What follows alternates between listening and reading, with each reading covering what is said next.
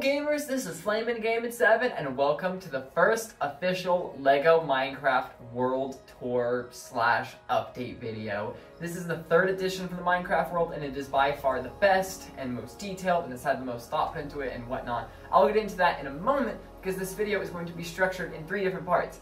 I'm going to give you a brief overview and history of the LEGO Minecraft world and whatnot, just for those who don't know it. I just want to get this out of the way and just make sure everyone knows it, because this is the first full-on proper world tour that I'm doing, crazy enough, despite how long I've been building the world for and how long I've been doing YouTube for. Then the majority of the video is going to be actually touring what I currently have, and then after that I'm going to briefly talk about my plans for the next things I'm going to work on in the world. So first, brief history. Several years ago, like not too many, less than 10 now that I think about it. I don't know the exact date, I might find that out and put it on screen, but I did get 3 LEGO Minecraft sets for Christmas one year. Those would be the farm, the first night, and the mine, and from there I just combined them into a world, got a bunch more sets, and just kept building stuff. It definitely wasn't the best thing in the world, but I was just a kid and I was having fun, and that was all that mattered.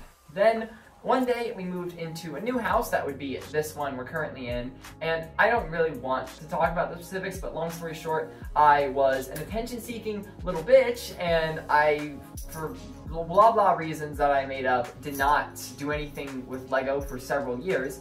And then in the summer of 2021, I finally got back into it, and I started the LEGO Minecraft world over again. And I just had a bit of a better understanding of Minecraft at this point, and I cared a little bit more about the things I put effort into, and I honestly think I was better at building then, even though I hadn't practiced for years, just because I was a lot older and a lot smarter, and I wasn't just randomly putting pieces together. But even still, something just didn't feel as polished about it as I would have liked. So last summer, when I moved into this here, my new LEGO room, I had to take the LEGO Minecraft world not fully apart. And I should mention that when we moved houses, not even when we moved houses, but during the time where we actually moved the LEGO Minecraft world over to the new house totally intact. But then it got totally broken apart at some point while I wasn't building LEGO. But when we had to move the LEGO Minecraft world up here, I had to kind of take it apart in like sections, because the tables, we could get them upstairs and we could get them down the hallway right outside my door, but we couldn't turn it around a corner to get into our door without turning my door. There's no R. I mean, I guess Rachel's sitting right here. You can't see her, but it's me and Rachel's room. Rachel hangs out in here a lot lately. Basically, you had to turn the table sideways to get them in here. So obviously I had to take apart the LEGO Minecraft world in sections and put it on all the tables around me. So it was kind of broken apart. So I was not starting from scratch like I was the second time, but I was starting from what was largely a sort of blank-ish slate. This time around, however, I decided I wanted to put a lot more thought into it. What I was doing in the past was just using a lot of what LEGO had already done, and LEGO does great stuff in their sets. I like their tree designs and their flower designs and all that, but I wanted to be more game accurate, not to like cheesy studios level, but I did want to be more game accurate, and more than that, I wanted it to be more my own style, and I think I very much started to show that for really the first time in this third rendition of the LEGO Minecraft world. Originally, the goal was to get every LEGO Minecraft set, but I've definitely moved away from that. There was a small point in time for like a week, the Christmas that was like right after I moved into this house, before I stopped building with LEGO, I got the Ocean Monument and maybe a couple other Minecraft sets, and for a week until the next wave released, I had all the LEGO Minecraft sets. So I'm glad I hit that goal for a small period of time, but it's just not really a good idea. It just takes up too much space. It's more the space I'm worried about, not the money. Of course, I don't mind not spending like hundreds of dollars on LEGO Minecraft sets a year. It's a lot more reasonable this way, but also it's just reasonable with space limitations, and it allows me to have more room for my own custom stuff. The way I'm going about it is the world is split into 6 sections, 1 for each table. We have the ocean and swamp, the farming village and plains, the mountain cave, the village and trading center, the jungle, and the nether. The one I've been working on for about a year now, I guess, and I'll be showing you today, is the village/trading center. Now, I want to note one more quick thing. This section is not done. There is no done or finished with the LEGO Minecraft world. There is very good for now and at a point where I'm satisfied with, but I will go back over time and change things and add things. However, that's annoying to say, so we're gonna say that this section is done, even though it is not. There is no being done, but it's as close as it's really going to get. So I think without further ado, let's get into this tour. Now I want you to take a look at how this section of the world looked like last year when I first moved into this room and what it looks like now. A major improvement, wouldn't you say? The rest of the world still hasn't gotten that treatment yet. It's just various bits of terrain and sets scattered about from the second edition, but don't worry, it will get that treatment soon enough and it will end up looking rather awesome when that time comes. Now, originally, the plans I had for this section have stayed mostly the same, except originally there was going to be a bunch of jungle here and the savanna was just going to be stuck in the corner. Don't worry about this thing in my hand, by the way. I just need something to fidget with. But yeah, savanna was just stuck in the corner. It was a bunch of jungle here, maybe like the modern treehouse. No, I have been like, no, dark forest is going here, because I was like, maybe I included dark forest, maybe I don't, but no, I wanted to include a dark forest. I got this really cool idea for how to include it. It also meant we had to deal with a lot less jungle, because seriously, most of this table is going to be jungle, plus we've got some sparse jungle here. I don't want even more back here. Making room for a dark forest was a much better idea. I also like that this part of the jungle is a sparse jungle. That definitely adds a bit of variety to what will be a lot of jungle. Now, let's actually get our tour started over here in the Dark Forest, which I've got to admit is probably my favorite part of the world so far. I think I like it because it's totally original. The mushroom trees are sort of original designs. They're basically just bigger versions of LEGO's official designs. The little woodland mansion back there is original. The dark oak trees are original. I've been really trying to, with this edition of the LEGO Minecraft world, set myself apart from LEGO's official designs, because while they are great, and I obviously make use of them and a lot of their sets, I do want to make a lot more original stuff, and I really have let that shine here in the Dark Forest. We have a lot more elevation changes than the world usually sees. I don't know how well I'd be able to capture it, but ooh, look at that, that's a cool angle. That's cool. We got a lot of elevation changes. We've incorporated the abandoned village here, which is a LEGO Minecraft set that doesn't really have, I mean, you could probably tell what biome it's meant to take place in based on what kind of houses there are here, but I've totally just said no to all that. I'm like, no, I'm going to have it off a dark, creepy path from the main village in an abandoned, overgrown forest, which I think is super cool. I've also incorporated a woodland mansion over here, just the front of it, because woodland mansions are huge, but I did want to represent that somehow. Now, there's a couple of these, like, cobblestone walls throughout the abandoned village here, and originally those had torches on them, but while looking at the wiki, I was like, oh, torches don't actually spawn at all in abandoned villages. So, no torches then, because I want to include little details like that, then make it even more game accurate. I've even made sure to only include flowers that actually spawn in the Dark Forest, and that's the same thing goes true for all the other biomes. I actually have my own specific designs for each flower in the game, instead of just putting random colored flower pieces on various flower stems. I've just got a few small details throughout, like the little water bed there, the cobblestone stairs, just little things you can find in actual villages that I think make it a lot more interesting. We also get the first look at this crop design, which is ripped from Cheesy Studios. However, I do like what I did with, in fact, it's a little messed up here. Let me, boom, there we go. Straighten that out, and okay, cool, the piece fell off. But basically, I have little vines or stems or whatever connecting to the pumpkins, and I'll have the same thing if I ever make a melon farm. Because LEGO sets don't have that. I'm like, in-game, there's stems attached to these things, so let me add those in real quick. Then back here, we've got a little mountainy area with some calcite on it. I think I like this idea for the calcite, and I'll probably do a similar thing with blocks like gravel and granite in the future, where I don't detail and texture the whole block, because that's way too many pieces. But any blocks that are, the top of them is showing, I'll then detail those with whatever pattern or whatever I think fits the block. I think that is a really great way of not overdoing the detail or the parts usage or the cost, but still having a fun, detailed, original design. And then there's a little cave back there. It's kind of hard to see. It's very hard to see, actually. House, get out of the way. There's a little cave back there with some emeralds and a couple mobs and whatnot. Moving over this way, we have the savanna and sparse jungle, which isn't super interesting. Got a little pumpkin patch, melon patch. Unfortunately, I only have the 2 melons. They only came in the 1 set. I don't know what they cost on Bricklink, but the one set was only $10 and it came with 2 melons, but nonetheless, I doubt they're like super cheap or anything. And I've got this little person here just leading some chickens along with seeds, and I want to include we'll see a lot of little moments like this in the village. This is the sort of thing I want to include. Just fun little Minecraft-y moments that make sense, that you'd find in the game. There's not much going on in the savannah over here. Now, I will say, for grass, I'm usually trying to use these. Here, I'll even pick it up and show you. I'm trying to use these ones with the stud on them. I'm aware that they are more expensive because they're discontinued. However, I think it's worth it because I think the one with the stud just looks way better. Over here in the jungle, I have had to use ones with the bar hole temporarily just because I ran out of ones with the stud. However, in the savannah, those stem pieces do come in olive gray, which is the accurate color they would be in game in the savannah.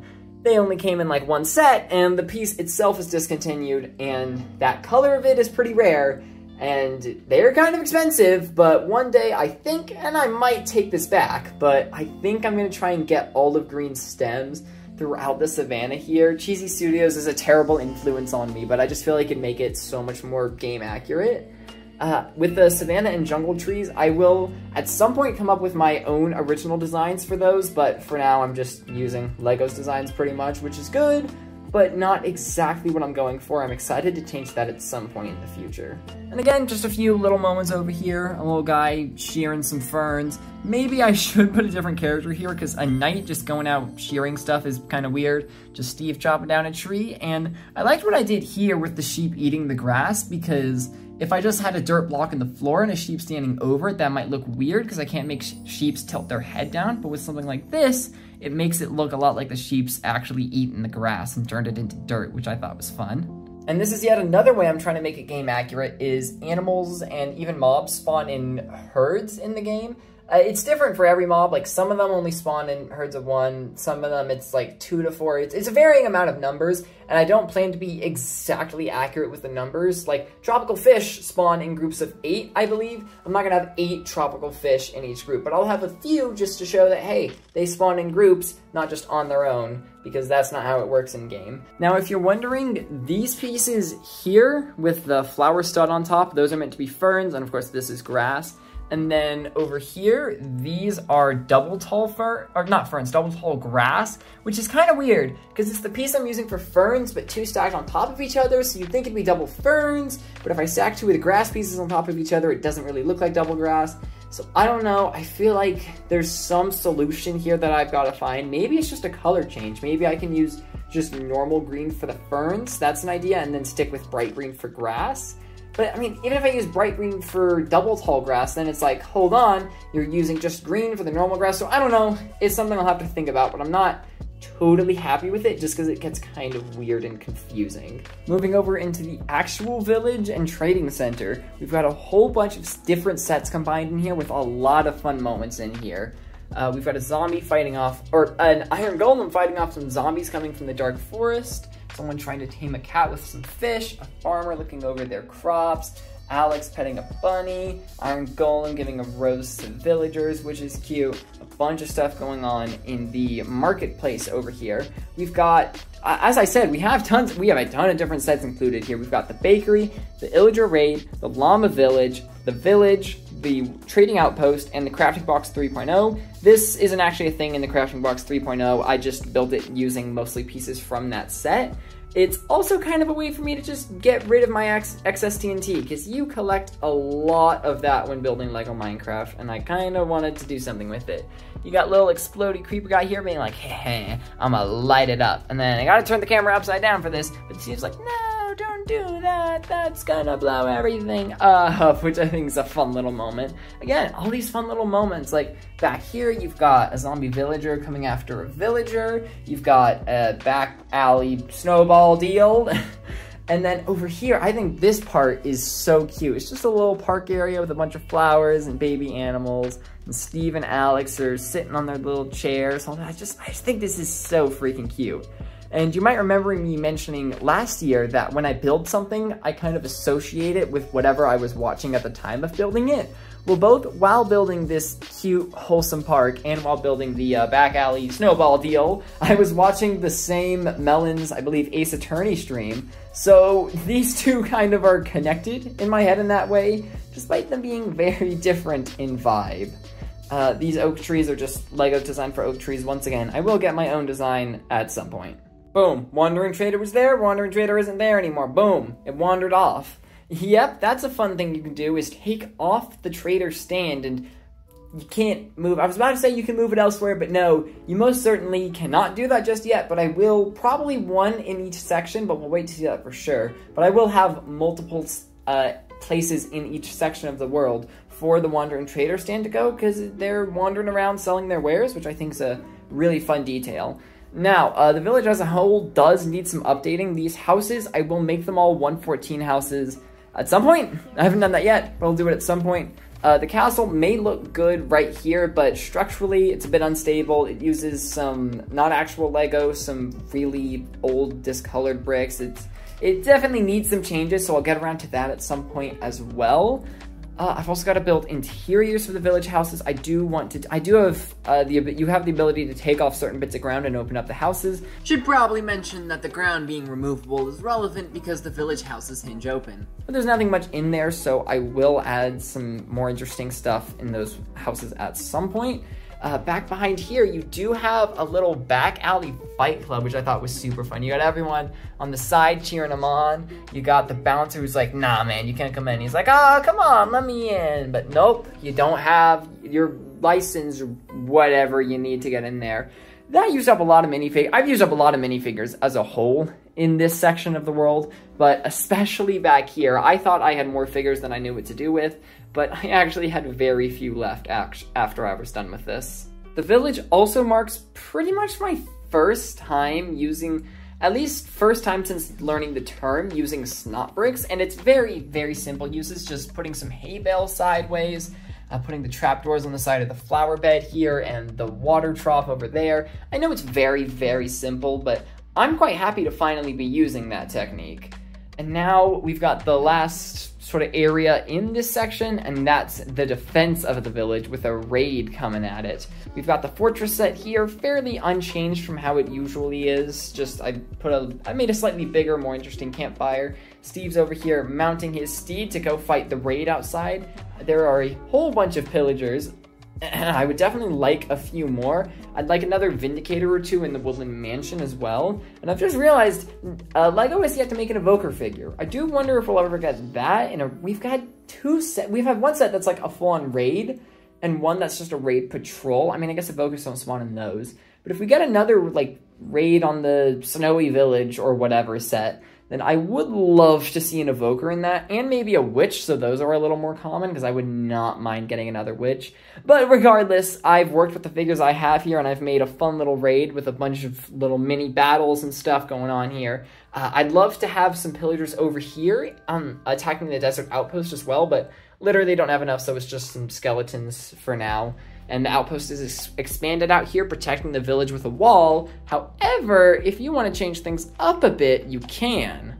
Boom, desert outpost retracted. You can do that. Yep, that's a thing you can do. I think that's pretty cool. In the original set, you were able to hinge the outpost outwards. What I've got here is just, you can take a bunch of sections off and break it like that. That's cool. That's not what I meant to do. It took a while to engineer this so that all the sections fit together in the different ways that you can unfold it, different ways as in two, you can have it folded and unfolded. I think that's pretty cool though. You can have a path into the village or a wall extended outwards protecting it.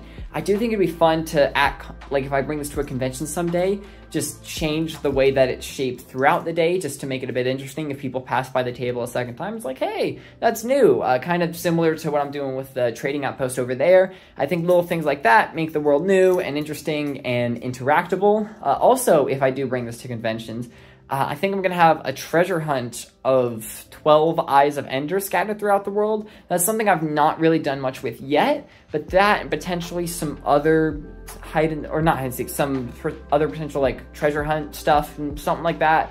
Experiment with something like that. I don't know exactly what, but it's just some ideas that I have. Something I have made an effort to do with this edition of the Minecraft world is to smooth out the front here so it's all bricks, so it looks all nice and whatnot, which I really like. And I did just realize, should I make this stuff under here tan and not blue? I think I should do that, because that doesn't make any sense. Oh, dang it. I'm gonna have to do that at some point. And the final little part of this section of the world is just this bit of desert over here. Obviously, not much. You've just got Steve with a little cactus in his hand, digging up some sand. You've got a rabbit that I know that isn't a tan rabbit, and it should be tan because that's way more accurate to the color of desert rabbits, but that rabbit only came in the recently released Badlands Mineshaft, which I don't have yet. I will put it around here when I do get it, but for now, we're just using the dark tan rabbit, and the Badlands Mineshaft will pretty much replace this jank mess that I built a while ago.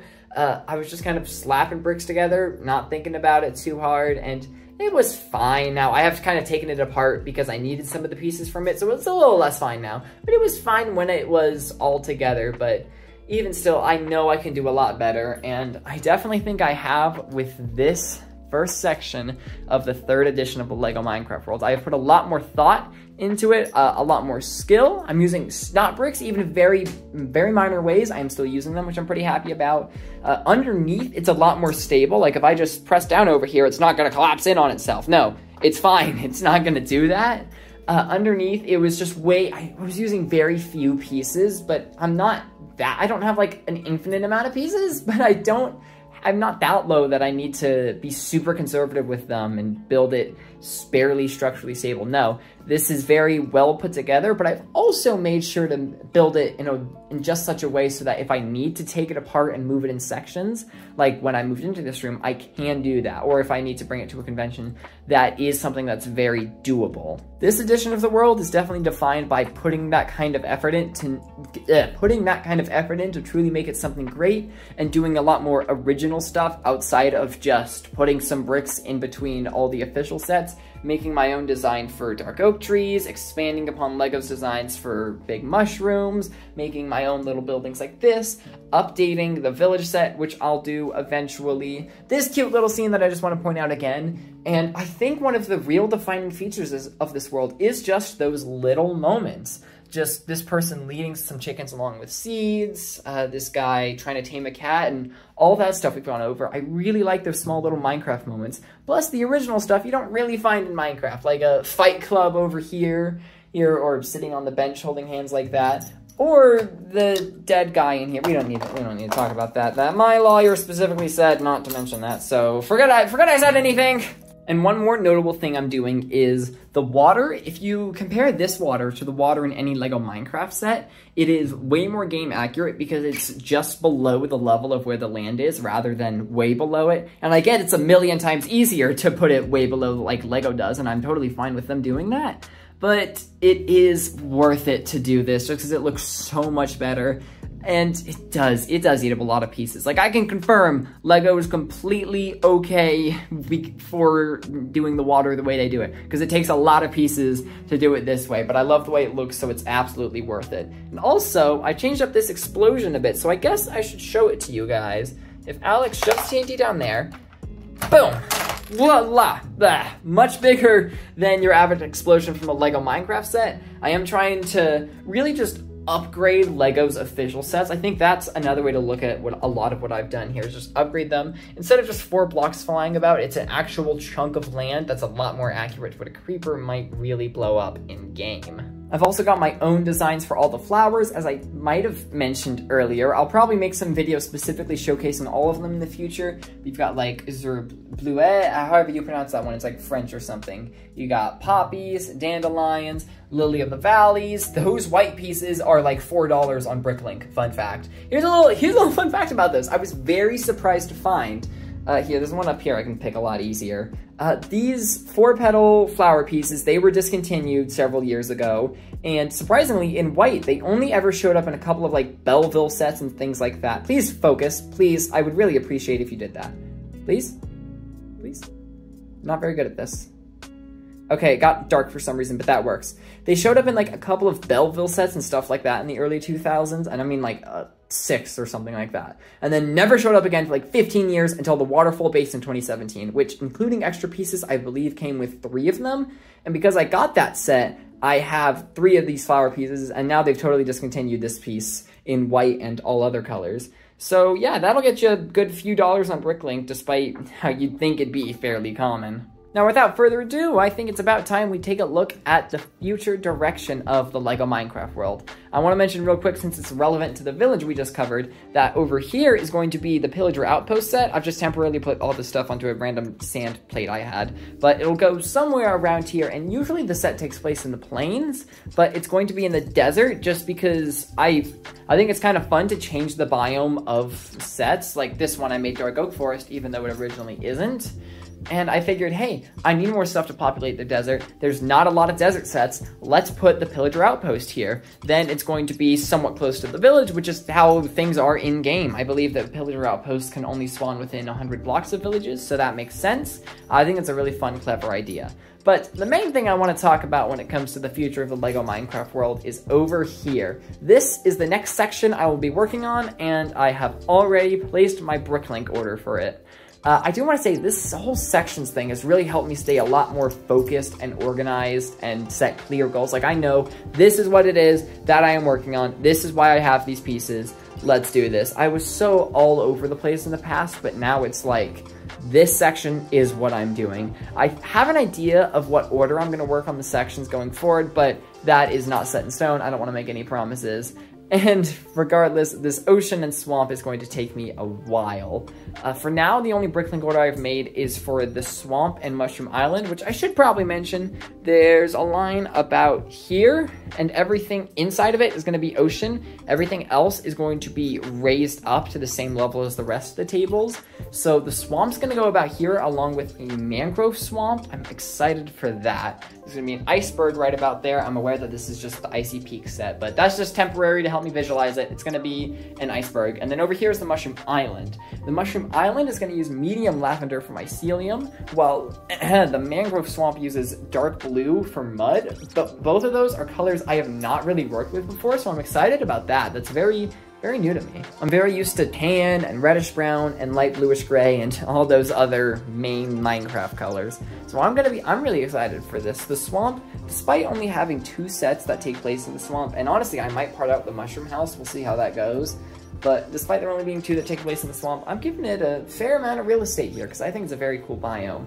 And then once I'm done with that, I will move over to the ocean down here, which I'm also pretty excited. I mean, I'm pretty excited for all this, but I've got just kind of a little demo of how the ocean might end up looking here, and I'm loving it. I've still got to decide on designs for like coral fans and actual coral and all of that. That's something I'm very much thinking through, but this little demo that I have here of kind of a little bit of what it might look like is already making me really excited to work on it, and I am pumped for those Bricklink orders to get in soon. Okay, I lied. There's more than 2 sets that take place in the swamp, but this one's just a tiny bit of terrain, and it's just going to get parted out, and the pumpkin house sucks, so I don't count it anyway. And that is going to be it for the first full-on LEGO Minecraft World Update tour. It feels great to just say that, boom, this section is, quote-unquote at least, done. It is amazing. I've really settled into my own style here, just like making my own custom designs for things, being consistent with stuff, making sure it's all structurally stable.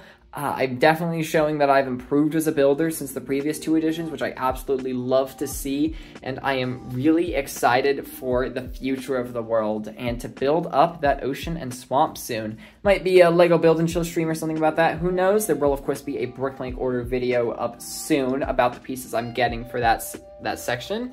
And I did actually submit this section of the world to a convention. Unfortunately, they did not respond, but who knows? Maybe next time I apply to a convention, I will get accepted. So stay tuned for that. Follow my Twitter and maybe even my Instagram if you want to get updates on stuff like that, because that is where you will be notified if I do get accepted.